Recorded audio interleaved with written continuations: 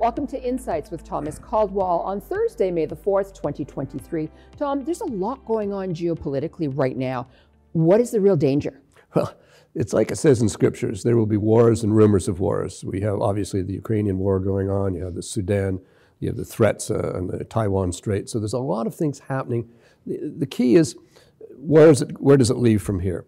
The point is, sooner or later, everybody's going to have to start negotiating and start talking. And in so doing, for example, I don't think the Ukrainian war is going to be solved in the battlefield. Eventually, they're going to have to talk. And Mr. Putin has to be left with some face. He has to be left with something out of this. So I would think he's going to end up with territory, and again, with Crimea. The rest of it, Taiwan, everybody just has to relax, take a Valium, and back off the pressure. This is unnecessary stress. So you've got a lot of that going on, along with the economy, interest rates, that type of thing. But I think you just have to slow down a little bit. Everybody's got to stop threatening each other, stop puffing up and saying, I'm the toughest guy in the block. Everybody's got to relax a little bit, and let's see what normal starts to look like. And that means leadership. Leadership has got, we need statesmen. We don't seem to have many now. We have posers, but we need statesmen now.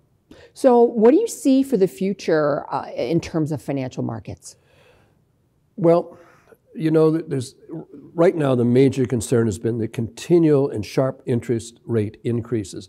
And this is, of course, Silicon Valley Bank has collapsed, and now it's spreading to the other banks. Now, Jamie Dimon at JP Morgan said, oh, no, the crisis is over. I don't think so. So it's starting to tumble into other areas. The Federal Reserve has got to decide how high they want to go in rates. And the Silicon Valley and the other regional banks, that was like the canary in the gold mine, or in the coal mine, should I say, that, you know, all of a sudden it's showing these banks can't adjust that quickly to interest rates. The other danger is the increasing spending habits of governments. I think that is the really big problem. On one hand, you've got central banks trying to tighten the system, and government spending money and throwing money around so nobody's going to have any stress over this. So it's foot on the brake, foot on the gas. But I think throughout it all, keep it simple. The continuing fact of government spending, uncontrollable spending, means inflation. You have to invest for inflation. That is the only constant. And that basically means equities, even though they've come down quite a bit. We've had a pretty ratty first quarter.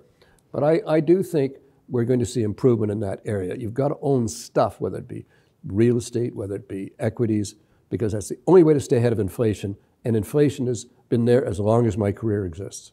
Thank you so much for your insights, Tom. Thank you. And thank you all for watching. Bye for now.